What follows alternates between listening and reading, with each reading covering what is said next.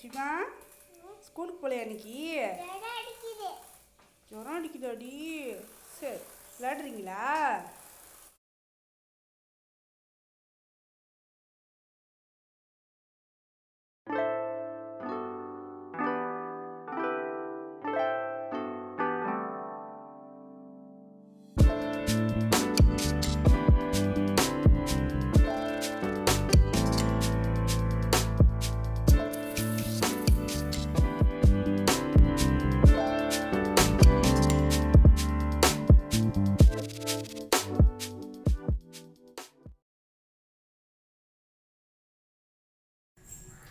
அஸ்ஸலாமு அலைக்கும் ஃப்ரெண்ட்ஸ், எல்லோரும் எப்படி இருக்கீங்க? இன்றைக்கி நம்ம சேனலில் ஒரு ஃப்ரைடே ரொட்டீன் வீடியோ தான் பார்க்க போகிறோம். இப்போ டைம் வந்து பார்த்திங்கன்னா காலையில் 9:30 ஆகிடுச்சு. இப்போ காலை வேலை எப்போதும் போல் எல்லா வேலையும் முடிச்சிட்டேன். இப்போ அடுத்ததான் நான் வீடெல்லாம் க்ளீன் பண்ணிவிட்டு லஞ்ச் ரெடி பண்ண போகிறேன். இப்போ வாங்க நம்ம வீடியோக்குள்ளே போகலாம். ஃபஸ்ட்டு கலைஞ்சி கிடக்கிற பொருள் எல்லாத்தையும் எடுத்து வச்சுட்டு வீட்டை நல்லா பெருக்கிட்டு மாப் போட்டு விட்டால் வீடு ஓரளவுக்கு க்ளீன் ஆகிடும். அதுக்கப்புறமா நம்ம லஞ்ச் செய்கிறதுக்கு ரெடி பண்ணலாம்.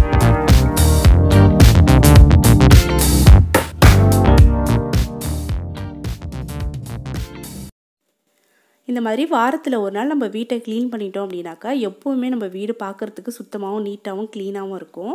நம்ம வீட்டுக்கு திடீர்னு கெஸ்ட்டோ ஃப்ரெண்ட்ஸோ வந்துட்டா கூட அந்த டைமில் நம்ம வீட்டை க்ளீன் பண்ணிகிட்டு இருக்க வேண்டிய அவசியம் இருக்காது.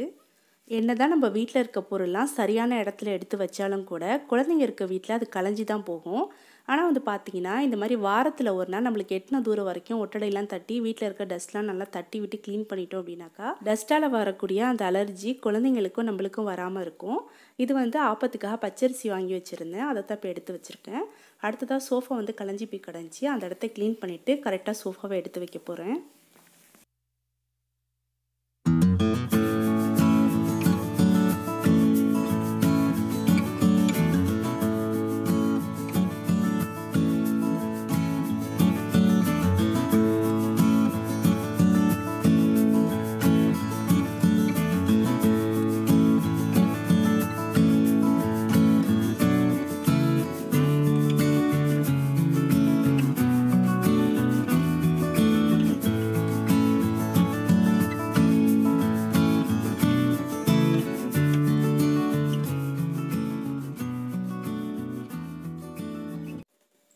இப்போது வீடெல்லாம் சுத்தம் பண்ணிட்டேன். அடுத்ததாக வாஷிங் மிஷினில் துணி போட்டிருந்தேன்.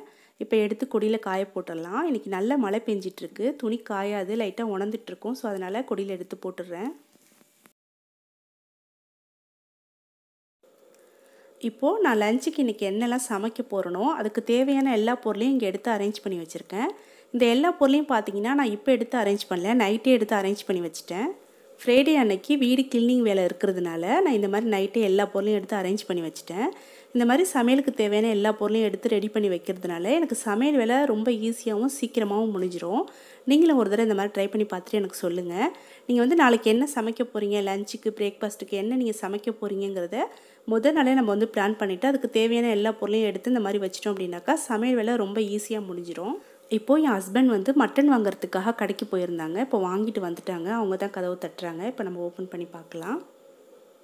இப்போ வந்து மட்டன், தயிர், அதுக்கப்புறமா மல்லி புதினா வாங்க விட்டுருந்தேன். வாங்கி கொடுத்துட்டு அவங்க திரும்பவும் வேலைக்கு போயிட்டாங்க. நான் வீடியோ எடுத்துகிட்டு இருந்தது அவங்களுக்கு தெரியாது. கேமரா பார்க்கவும் சிரிச்சிட்டே வராங்க.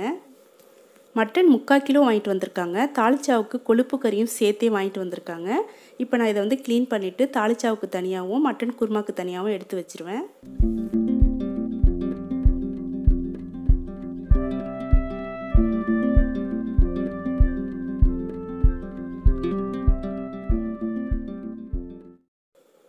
இப்போ மட்டனை க்ளீன் பண்ணி எடுத்துகிட்டு வந்து வச்சுட்டேன்.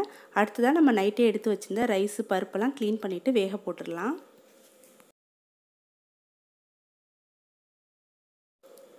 தாளிச்சாக்கு 150 கிராம் துவரம்பருப்பு, மட்டன் கொழுப்பு கறி 1/4 கிலோ, அதுக்கப்புறமா 2 கருணக்கிழங்கு தூளெல்லாம் எடுத்துகிட்டு ரவுண்டு ஷேப்பில் கட் பண்ணி இது 3த்தையும் சேர்த்தே வேக வச்சிடலாம். தாளிச்சாக்கு கருணக்கிழங்கு, காராக்கருணை இது ரெண்டுமே சேர்த்துக்கலாம். இது சேர்த்து செய்யும் போது தாளிச்சா கெட்டியாகவும் டேஸ்ட்டாகவும் இருக்கும். அதுக்காக தான் இது சேர்த்துக்கிறோம். அடுத்ததாக புளியை ஒரு தடவை தண்ணி ஊற்றி நல்லா அலசிட்டு அதுக்கப்புறமா நல்ல தண்ணி ஊற்றி ஊற வச்சிடலாம்.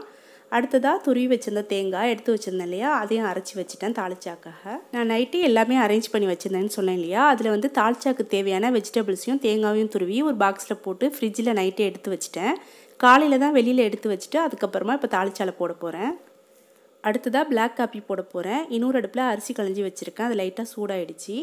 இந்த காஃபி போட்டு முடிச்சதுக்கப்புறமா இதே அடுப்பில் நம்ம தாளிச்சாக்காக எடுத்து வச்சுருந்த பருப்பு மட்டன்லாம் வேக வச்சிடலாம். இந்த பாத்திரத்தில் 1 டம்ளர் தண்ணி ஊற்றி ஒரு சின்ன பீஸு வெல்லம் போட்டிருக்கேன். இது கூடவே இன்ஸ்டன்ட் காஃபி தூள் போட்டுக்கிறேன். இது நல்லா கொதிக்க வச்சு எடுத்துட்டோம் அப்படின்னாக்கா பிளாக் காஃபி சூப்பராக ரெடி ஆகிடும். நல்ல டேஸ்ட்டாக இருக்கும். எப்போயாச்சும் ஒரு டைம் வந்து நான் இந்த மாதிரி தான் காஃபி போட்டு குடிப்பேன். காலையிலேருந்து நிறைய வேலை பார்த்துட்டோம், கொஞ்சம் ரெஸ்ட் எடுத்துக்கலாம். ஓகே ஃப்ரெண்ட்ஸ், காஃபி குடிச்சிட்டு ஒரு 5 நிமிஷம் ரெஸ்ட் எடுக்கலாம். நம்ம கண்டினியூஸாக வேலை பார்த்துட்டோம் அப்படின்னாக்கா ரொம்ப டயர்டான மாதிரி ஃபீல் ஆகும். ஸோ அதனால் இப்போ காலையில் வந்து பார்த்தீங்கன்னா வீடெல்லாம் க்ளீன் பண்ணிவிட்டு லஞ்சுக்கு வந்து ரைஸ் களைஞ்சி வச்சுட்டேன். மட்டனும் பருப்பையும் வேக போட்டாச்சு. நான் எப்போவுமே காஃபி குடிக்க மாட்டேன். இப்போ வந்து மழை பெஞ்சிச்சு, சரி சூடாக காஃபி குடிக்கலான்னு தோணுச்சு, அதனால் காஃபி போட்டிருக்கேன். நான் காஃபி குடிச்சு முடிச்சதுக்கப்புறமா என்னோடய வேலையை போய் நான் கண்டினியூ பண்ணுவோம்.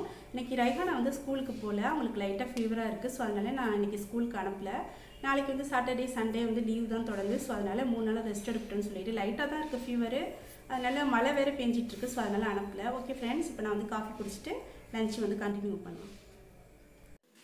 இப்போ ரைஸ் ரெடி ஆகிடுச்சு. ஸ்டவ் ஆஃப் பண்ணிவிட்டு எடுத்து வச்சிடுறேன். ரைஸ் குக்கர் வீணாக போனதுனால நான் ரைஸ் குக்கர் பாத்திரத்தை ஸ்டவ்வில் வச்சு தான் சோறாக்குறேன். ஓகே, இப்போ அடுத்ததாக நம்ம வந்து தாளிச்சாக்கு தேவையான எல்லா வெஜிடபிள்ஸையும் கட் பண்ணி எடுத்துக்கலாம். இன்றைக்கி நான் எடுத்திருக்க எல்லா வெஜிடபிள்ஸுமே 4லேருந்து 5 பேருக்கு தாளிச்சா வைக்கிறதுக்கு கரெக்டாக இருக்கும். நான் எல்லா வெஜிடபிள்ஸையும் ஒவ்வொன்று தான் எடுத்திருக்கேன். உருளைக்கிழங்கு, கத்திரிக்காய், வாழைக்காய், கேரட்டு இதெல்லாம் பார்த்தீங்கன்னா ஒன்று தான் எடுத்திருக்கேன். அடுத்தது மாங்காய் மட்டும் பாதி எடுத்திருக்கேன். நான் வெஜிடபிள்ஸ்லாம் கட் பண்ணிகிட்டு இருக்கும் போதே நம்ம ரைஹானா குட்டி வந்து நானும் உனக்கு வந்து வெஜிடபிள்ஸ்லாம் கட் பண்ணி தரமான்னு சொன்னால், ஸோ அதனால் மல்லி புதினாவை கொடுத்து கட் பண்ணி வைக்க சொல்லியிருக்கேன். இப்போலாம் நம்ம ரைஹானா குட்டி என்ன பண்ணுறான்னு பார்த்தீங்கன்னா, நான் சமைக்கும் போதும் பாத்திரம் கழுவும் போதும் என் கூட வந்து நின்றுட்டு உனக்கு ஹெல்ப் பண்ணுறமா, நானும் இந்த வேலையெல்லாம் செய்கிறமான்னு சொல்லுவாள். அப்படி அவள் சொல்லும் போது எனக்கு ரொம்ப ஹாப்பியாக இருக்கும். பொம்பளை பிள்ளைங்கனால அம்மாவுக்கு ஹெல்ப் பண்ணணுன்னு தான் நினப்போம். நானும் இப்படித்தான். என்னோடய சின்ன வயசுலேருந்தே எங்கள் அம்மாவுக்கு வீட்டு வேலையில் நிறைய ஹெல்ப் பண்ணுவேன். எனக்கு ரொம்ப பிடிக்கும். வீட்டு வேலையெல்லாம் பார்க்குறதுக்கு எனக்கு ரொம்ப பிடிக்கும். சமையல் பண்ணுறது, வீட்டை க்ளீன் பண்ணுறது, இந்த மாதிரி வேலையெல்லாம் எனக்கு ரொம்ப பிடிக்கும். எல்லா வெஜிடபிள்ஸையும் கட் பண்ணி எடுத்துகிட்டு வந்துட்டேன். இஞ்சி பூண்டு பேஸ்ட்லாம் எடுத்து வச்சாச்சு. தாளிச்சா போகிறதுக்கான பாத்திரத்தையும் எடுத்து ஸ்டவ்வில் வச்சுட்டேன். இப்போ தாளிச்சா வைக்க போகிறேன். இப்போ நம்ம ரைஹானா குட்டி வந்து பார்த்திங்கன்னா நான் கொடுத்த வேலையை ரொம்ப சின்சியராக பார்த்துட்ருக்காங்க பாருங்கள்.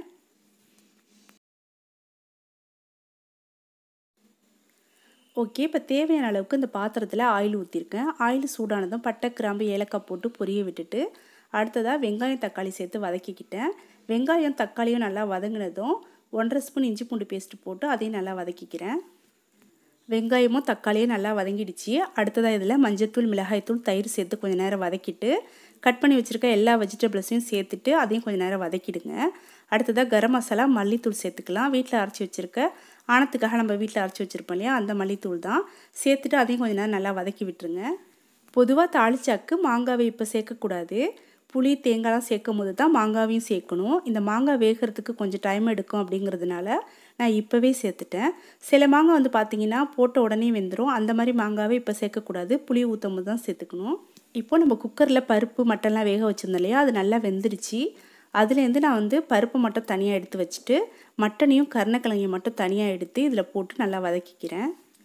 எண்ணெயில் இது எல்லாமே கொஞ்சம் நேரம் நல்லா வதங்கினதுக்கப்புறமா 1 கப்பு தண்ணி சேர்த்து டேஸ்ட்டுக்கு ஏற்ற மாதிரி உப்பு சேர்த்து நல்லா கலந்து விட்டுட்டு மூடி போட்டு ஸ்டவ்வை சிம்மில் வச்சு நல்லா வேக வச்சுருங்க. இப்போ நல்லா கொதிச்சிருச்சு. ஓப்பன் பண்ணிவிட்டு கரைச்சி வச்சுருக்க புளி, தேங்காய், வேக வச்ச பருப்பு எல்லாத்தையும் சேர்த்து நல்லா கலந்து விட்டுடலாம். ஆல்ரெடி நம்ம சேனலில் தாளிச்சாக்காக தனியாக வீடியோ போட்டிருக்கேன். அதனால தான் இந்த வீடியோவில் நான் டீட்டெயிலாக சொல்லலை. அதுவும் இல்லாமல் நிறைய வீடியோவில் தாளிச்சாவை பற்றி நான் சொல்லியிருக்கேன். இப்போ வந்து பருப்பு, தேங்காய், புளியெல்லாம் சேர்த்ததுக்கப்புறமா லாஸ்ட்டாக அதில் வந்து மல்லி, புதினா, கருவேப்பிலை சேர்த்துக்கணும். இதுதான் வந்து தாளிச்சாக்கு நல்ல வாசனை கொடுக்கும். இதெல்லாம் போட்டு நல்லா கலந்து விட்டு ஸ்டவ்வை சிம்மில் வச்சு நல்லா கொதிக்க வச்சு இந்த மாதிரி எண்ணெய் பிரிஞ்சதும் இறக்கி வச்சிட வேண்டியதான். சூப்பரான மட்டன் தாளிச்சா ரெடி. ரொம்ப டேஸ்ட்டாக இருக்கும். கண்டிப்பாக நீங்கள் ட்ரை பண்ணி பாருங்கள். அடுத்ததாக ஒயிட் மட்டன் குருமா வைக்க போகிறேன். இதுக்கான டீட்டெயில் வீடியோ நம்மளுடைய அழகான நாட்கள் சேனலில் போட்டிருக்கேன். அதில் போய் நீங்கள் பார்த்தீங்கன்னா டீட்டெயிலாக தெரியும். இதில் நான் வந்து ஓரளவுக்கு தான் சொல்லியிருக்கேன். ஆல்ரெடி நம்மளுடைய இந்த சேனலில் ஒயிட் மட்டன் குருமா வீடியோ இருக்குது. அதோட லிங்க் மேலே ஐ பட்டனில் கொடுக்குறேன். உங்களுக்கு பார்க்கணுன்னு இருந்துச்சுன்னா நீங்கள் போய் பார்த்துக்கலாம்.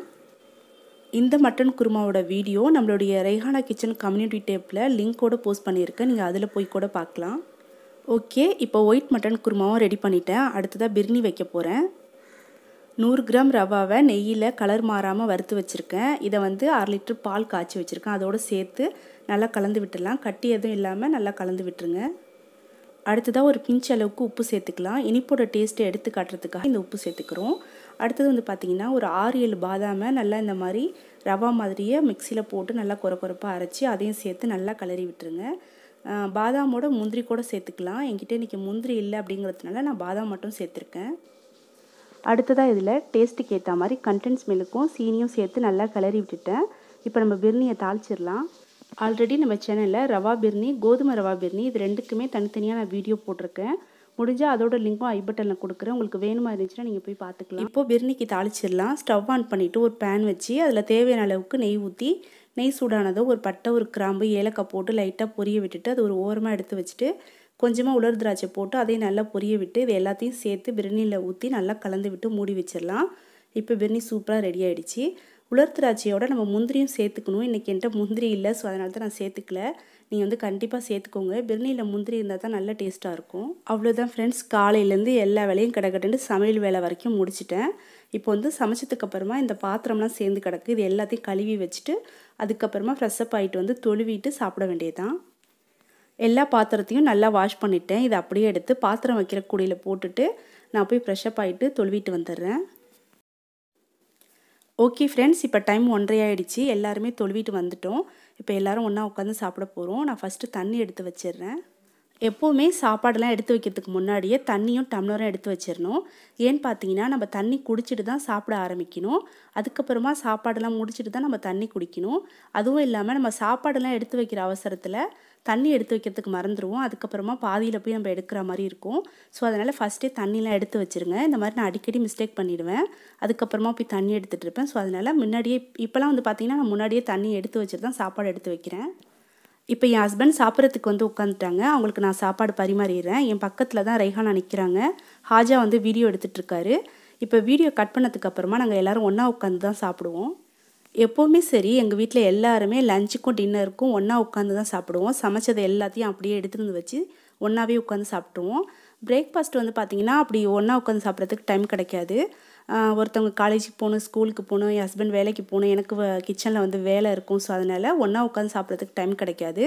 மற்றபடி வந்து லஞ்சும் டின்னரும் நாங்கள் எல்லோரும் ஒன்றா தான் உட்காந்து சாப்பிடுவோம். இப்போ எல்லோரும் சாப்பிட்டு முடிச்சதுக்கப்புறமா அந்த பாத்திரத்தெல்லாம் வாஷ் பண்ணி வச்சுட்டு மீதி இருக்க ஆணத்தை சூடு பண்ணி வச்சுட்டு கொஞ்ச நேரம் தூங்கி ரெஸ்ட் எடுப்பேன். அடுத்து ஈவினிங் ரொட்டீன் ஆரம்பிச்சிரும். மோஸ்ட்லி என்னோடய நாள் வந்து இப்படி தான் போகும். எனக்கு மட்டும் இல்லை, நம்ம எல்லாருக்கும் இப்படி தான் இருக்கும்னு நினைக்கிறேன். இப்போ நாங்கள் சாப்பிட்டுட்டு இருக்கும்போது எங்கள் வீட்டு கெஸ்ட்டு வந்துட்டாங்க பாருங்கள். பக்கத்தில் பூனை நிறையா இருக்குதுன்னு ஏற்கனவே ஒரு வீடியோவில் சொல்லியிருந்தேன்.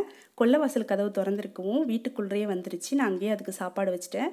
எப்போவுமே கொல்லையில் தான் அதுக்கு சாப்பாடு வச்சு கொடுப்பேன். இப்போ கதவு திறந்துருக்கவும் எல்லோரும் குடுக்குடுன்னு வீட்டுக்கு வந்துட்டாங்க. இப்போ அவங்களுக்கு சாப்பாடு வச்சுருக்கேன், சாப்பிட்டுட்டு இருக்காங்க.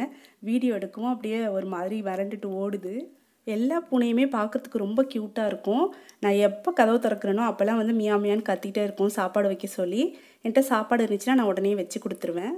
இப்போ நாங்கள் எல்லாருமே சாப்பிட்டு முடிச்சிட்டோம். அடுத்த வேலை என்னென்னு பார்த்தீங்கன்னா, தாளிச்சா பாத்திரத்தில் நாங்கள் சாப்பாடுக்கு எடுத்து தாளிச்சா மீதி இருக்கு இல்லையா, அதையும் சேர்த்து ஊற்றிட்டு அந்த பாத்திரத்தில் ஓரத்தில் ஒட்டிட்டு இருக்கு இல்லையா தாளிச்சா, அதெல்லாம் தண்ணி ஊற்றி லைட்டாக அந்த மாதிரி எடுத்து விட்டுட்டு நான் வந்து உடனே ஆணத்தை சூடு காட்டி வைக்கிறேன். தாளிச்சா சாம்பார்லாம் நம்ம இந்த மாதிரி உடனே சூடு பண்ணி வச்சிடணும். அப்படி இல்லைனா சீக்கிரமாக கெட்டு போயிடும். இப்போ வந்து பார்த்தீங்கன்னா வின்டர் டைமாக இருக்கிறதுனால கொஞ்சம் நேரம் வரைக்கும் நல்லாயிருக்கும், சீக்கிரமாக கெட்டு போகாது. சம்மர் டைமில் வந்து பார்த்திங்கன்னா சீக்கிரமாக கெட்டு போயிடும். ஸோ அதனால் நான் உடனே எப்போவுமே சூடு பண்ணி வச்சிடுவேன். அதே போல் இப்போவும் நான் வந்து சூடு பண்ணி வச்சுட்டேன். ஆணத்தெல்லாம் சூடு பண்ணி வச்சதுக்கப்புறமா தாளிச்சா, மட்டன் குருமா எல்லாத்தையுமே நல்லா சூடு பண்ணி வச்சுட்டேன். அதுக்கப்புறமா இந்த பாத்திரத்தெல்லாம் கழுவ போகிறேன். பாத்திரம் கழுவுறதுக்கு முன்னாடி நம்ம சாப்பிட்ட வேஸ்ட்லாம் இருக்கு இல்லையா, அதெல்லாம் ஒரு கவரில் போட்டுடுறேன். ஏற்கனவே நான் இன்றைக்கி வெஜிடபிள்ஸ் கட் பண்ணேன் இல்லையா, அந்த தோலெல்லாம் வந்து இந்த கவரில் போட்டிருக்கேன். அதோடு சேர்த்து சாப்பிட்ட வேஸ்ட்டையும் போட்டு அதை அப்படியே எடுத்து த்ரோ பண்ணிட வேண்டியதுதான். இப்போது எல்லா பாத்திரத்தையும் நல்லா தேய்ச்சி வாஷ் பண்ணி எடுத்து வச்சிடலாம். அடுத்து வந்து பார்த்திங்கன்னா நான் எப்போவுமே மதியான டைமில் சமைச்ச பாத்திரத்திலே தான் வச்சு சூடு பண்ணுவேன். அதாவது ஆணம் கூட்டு இந்த மாதிரி எது செஞ்சாலுமே சமைச்ச பாத்திரத்திலே வச்சு சூடு பண்ணி வச்சுருவேன். நைட்டு சாப்பிட்டு முடிச்சதுக்கப்புறம் தான் மீதி இருந்துச்சுன்னா இன்னொரு பாத்திரத்துக்கு மாற்றி சூடு பண்ணி வைப்பேன். பாத்திரத்தை வாஷ் பண்ணிவிட்டேன். பாத்திரம் வைக்கிற கூடையில் போட்டுட்டு ரெஸ்ட் எடுக்க வேண்டியதுதான். ஓகே ஃப்ரெண்ட்ஸ், இன்றைக்கான இந்த வீடியோ உங்களுக்கு பிடிச்சிருந்துச்சுன்னா, அதாவது என்னோடய ரொட்டீன் வீடியோ உங்களுக்கு பிடிச்சிருந்துச்சுன்னா மறந்துடாமல் நிறைய லைக் பண்ணி கமெண்ட் பண்ணி ஷேர் பண்ணுங்கள். இன்ஷால்லா சீக்கிரமே இன்னொரு இன்ட்ரெஸ்டிங்கான வீடியோவில் நம்ம மீட் பண்ணலாம். தேங்க்யூ.